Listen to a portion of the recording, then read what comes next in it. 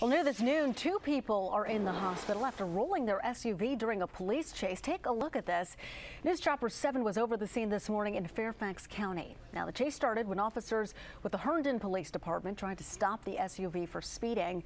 Well, it ended up driving off and hitting a car at the intersection of Drainsville Road and Wheel Avenue. It rolled several times there. The driver and the passenger were airlifted with unknown injuries. Luckily, no one else was hurt.